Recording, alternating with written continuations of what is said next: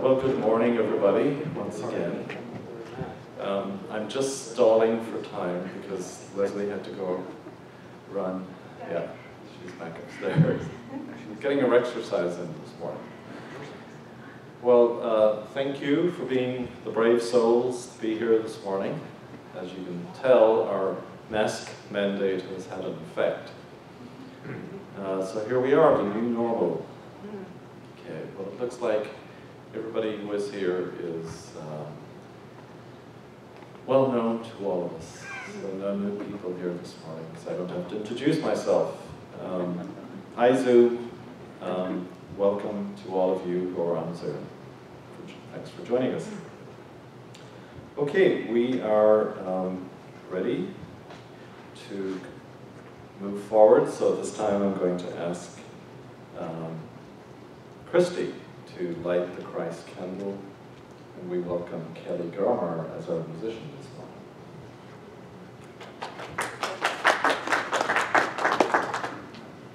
morning. Hi, I just wanted to extend my welcome as well to all of you dear ones in the sanctuary and to our friends on Zoom from near and far. It means a lot to see your faces and your eyes, and I know that there's a warm heart and a smile under those masks. So thank you for being here. If you have a candle at home, those of you on Zoom, why don't you get it now and you can light it as we light our candle here in the sanctuary. In the beginning was the one presence of the undivided and unmanifest pure spirit of life, light, and love. In its generosity, it shared itself, its consciousness, in the visible form of creation. We acknowledge this presence within us and as us,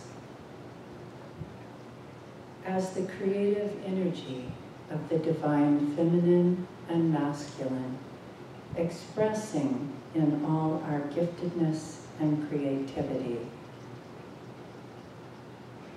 We acknowledge this presence in our companion, Mother Earth, and in all sentient beings. This universal presence in everything we call the Christ. We light our candles as a visible reminder of the Christ presence, expressing in, as, and through us in each present now moment. It is the truth. Let us embrace it.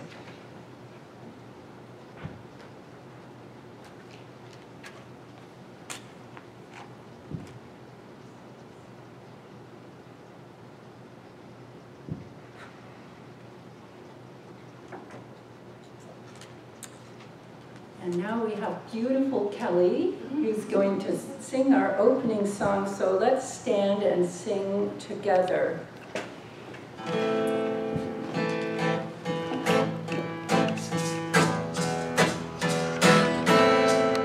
I do what gives me life.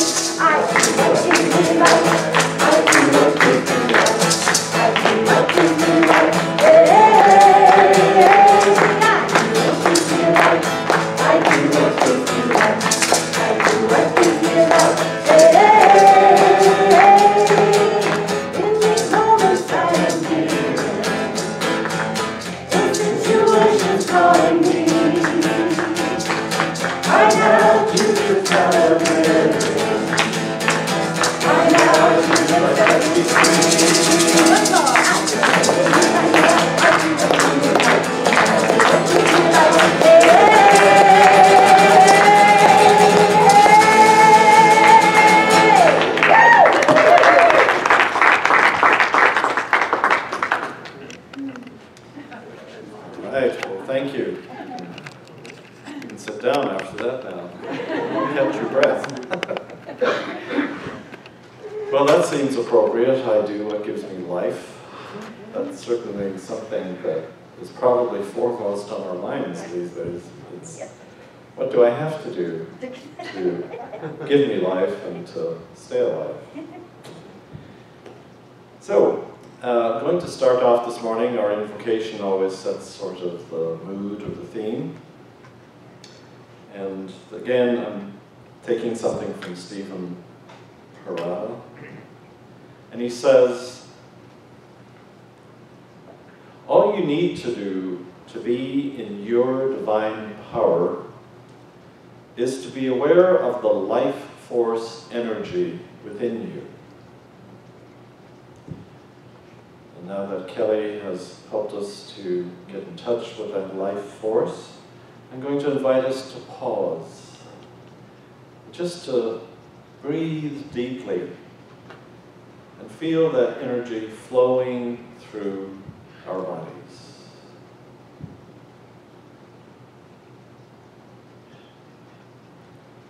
Perhaps you can feel it running on your skin, through your veins, up and down your spine, through your chakras. Feel into it and let the energy engulf your awareness. Think and set intentions from this space. This is how to embody more soul and create a more soulful reality. What does our soul wish to express? For us individually, today, what does our soul wish to express for us collectively? What does it wish to birth as a new humanity?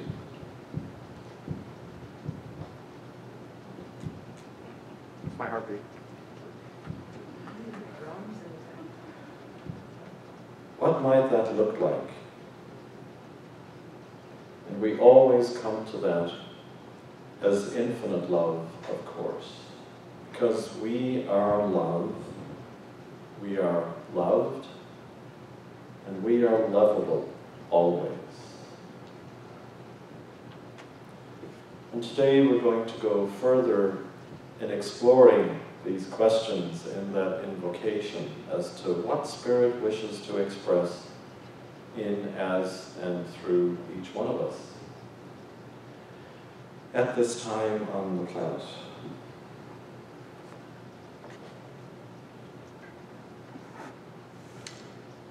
And so at this time, particularly, we're going to step into our power. We're stepping into the power of Spirit that resides within us to intend certain things. And we have a collective time of knowing and sharing for one another, where we open not to what we already know, but what we are about to know for each other. We're opening to that bigger understanding of things. And so we pray again this morning for the following people, knowing that this is a powerful thing that we're doing. Again, it's about the energy, stepping into the energy, extending that energy of love and healing. So we pray for Sean Bartlett, Bob Castro, Joan Oliver, Barbara McCarthy, Christy Souza, Dale Frank, Andy and Karen Holman, Charlie and Will McBride, Geraldine Wood, Melody Jewell, Kathleen McIntyre and her mom, Eve, Dara Van Natta, Amy, Denise Mazzetti and family, for Angela and Greg, for Bernie Astazana, who passed yesterday, for special intention for a family that have contacted us, for Tyler and for his family, for Carolyn Capello, Cynthia Robertson, Howard Ebersole, for Rhonda, Aaron Robbins, and Paul Spoto.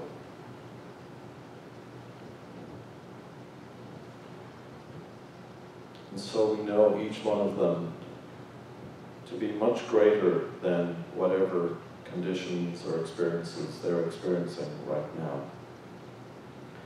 If you'd like to add any names out loud, please do so at this time.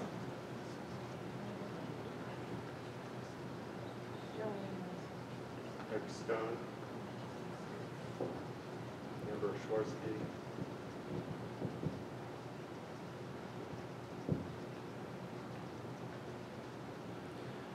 And so we pray together, there is only one presence and one power, active as the universe and as our lives, the all-loving goodness of God, and all is well.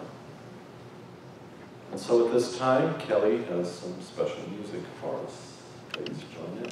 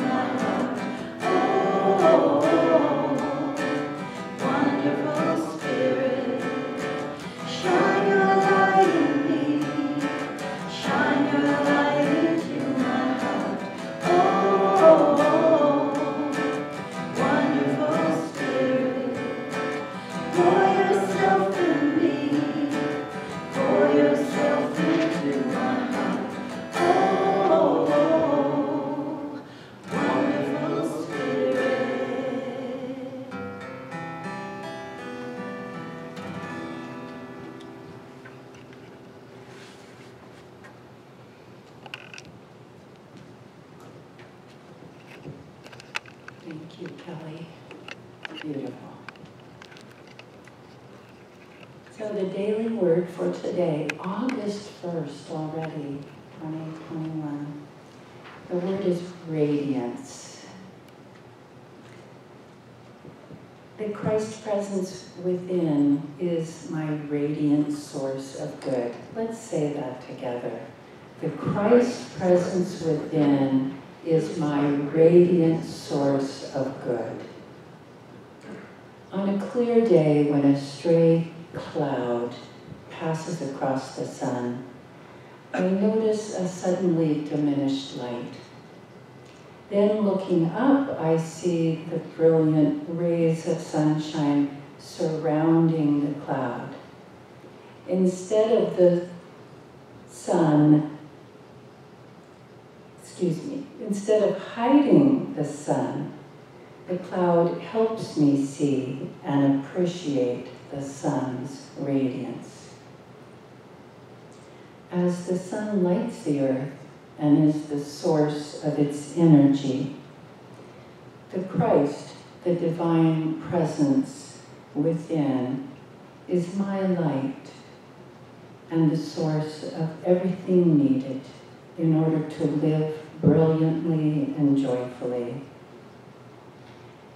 When, like a passing cloud, any obstacle or challenge along the path may seem to diminish the Christ light, I can respond by looking up, by raising my viewpoint, and I am reassured and strengthened, knowing that the divine radiance is shining as brightly as ever within.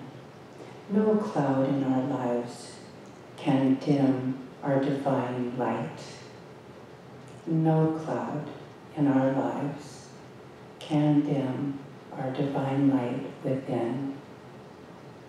And from the Bible, John 1:5, the light shines in the darkness, and the darkness did not overcome it. Good to remember. So let's move together into our meditation time.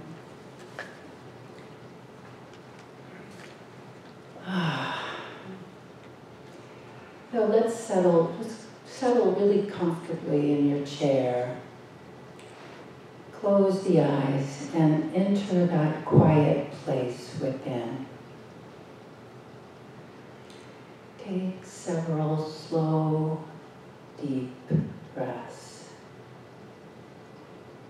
And follow the breath with your attention all the way down to the belly, allowing the belly to relax and release any tension or tightness. And follow the breath out as it exits the lung through the nose. And sense how your essence expands to fill the room. All thoughts of COVID aside, truly, we are connected, everything and everyone, through the breath.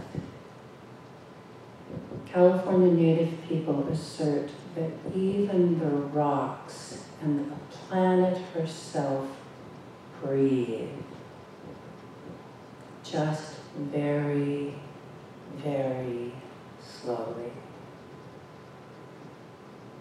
So imagine yourself lying on a large, flat, granite rock by the river. Feel your heart and your breath come into harmony with the river, the stone, the very heartbeat of the earth. Imagine your arms stretching out, and you're bending your knees up to place your bare feet flat on the granite rock. You're completely open, suspended in that silken moment. Focus on your feet and allow them to become more alive, to become like super sensitive sensors as they begin to feel the pulsations of the earth's heartbeat, the rhythmic pulsing and bursts of her love that penetrate the river, the stone, the very fabric of our earth and the universe. And you raise your hands to the sun and the sky. Open your heart and invoke the goodness and harmony of the earth. Divine Mother, beautiful Gaia, Spirit of harmony, wisdom, and peace.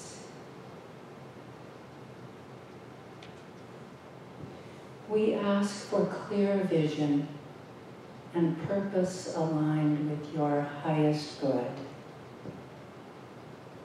Flow into our hands, our hearts, and our bellies as showers of sparkling light and bliss.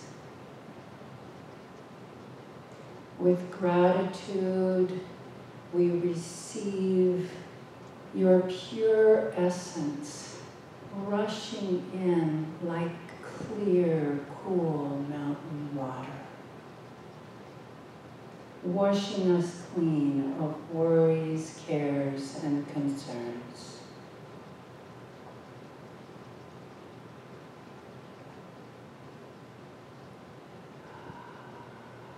Now imagine you are floating on a golden, timeless raft, crafted from her radiant golden love.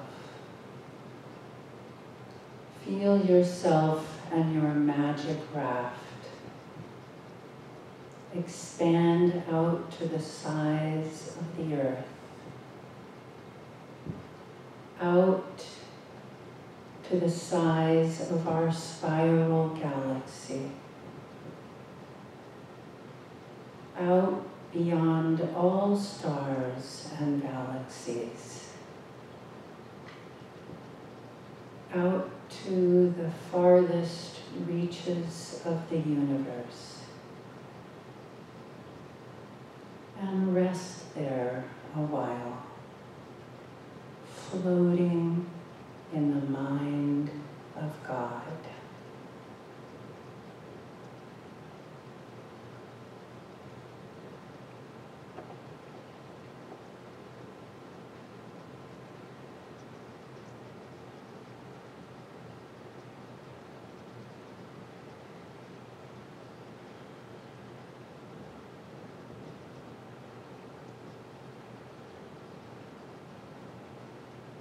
From this expanded perspective as the universe, you, me, humanity, and the earth are only perceptible through our consciousness. We can discern from this cosmic viewpoint that our consciousness, our intentions, and our actions are critical to the evolution and survival of our tiny blue orb known as Earth, and perhaps to the future of humanity as well. Seeing this, knowing this, each heart must decide how we can assist Earth's and our own evolutionary process. So, with a deep breath out, we allow our golden raft to return to Earth-sized dimensions. And we feel our bodies securely seated in the chair as we move together into the set of questions that Reverend Jerry crafted for us, sensing that in our deliberations we have the full support of Divine Mother, Father, Cosmic Christed Presence surrounding us, ever available. And so it is. Amen.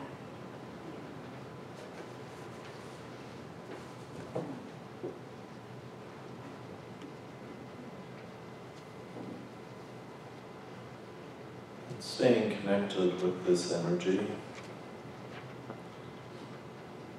let us ponder the following. First of all, a quote from my talk last Sunday. Emergence evokes the question of what kinds of we can become. Into what could we evolve if we open ourselves up to new ways of working together, living and acting together? What shape could this new we take? What emergent capacities could we develop that make us bigger than the sum of our parts? And so we open ourselves now to Spirit to give us some new thoughts, some different thoughts.